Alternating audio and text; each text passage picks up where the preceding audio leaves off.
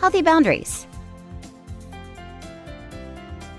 When we were young, the adults in our lives set boundaries to keep us healthy and safe. They set our schedules for bedtimes and mealtimes, and they pretty much chose our friends, and even picked out the clothes we wore each day. But now that we're teenagers, we have more to say about what we do and who we hang out with. We have a lot more freedom to choose. But with freedom comes responsibility. Instead of adults setting all the boundaries for our health and safety, we need to set some boundaries for ourselves. Boundaries are the guidelines and limits we set for ourselves and our relationships. Boundaries help us stay healthy and safe, emotionally, socially, and physically. Boundaries are like invisible fences that help define our place in the world. Our boundaries help us know what is good for our emotions, our relationships, and our bodies. Our boundaries help us take care of ourselves. Let's look at what boundaries might look like. First, it's important to note our boundaries are as unique as we are. We all create our boundaries based on our values and our personalities and our relationships.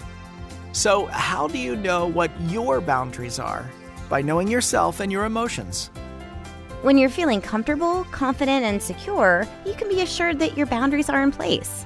But when you notice that uncomfortable or queasy feeling in your stomach, one of your boundaries may have been crossed. Let's take a look at some strategies for times when your boundaries may have been crossed. Strategy 1. Pay attention to your emotions and your body. Notice when you're feeling uncomfortable or your stomach isn't feeling quite right. That uneasy, uncomfortable feeling may be your body's way of sending you a message to put up a boundary and/or leave the situation. Strategy 2. Speak up. When a boundary has been crossed, it's important to let the other person know that you're feeling uncomfortable and want the behavior to stop. Boundaries help us create safe and healthy relationships. A third strategy when you feel that your boundary may have been crossed and talking directly to the person didn't help is to talk with a trusted friend or adult. Talking to someone may help you think through the situation more clearly. And strategy 4 is trust yourself. Remember, you're in charge of your emotions and your body. Trust yourself.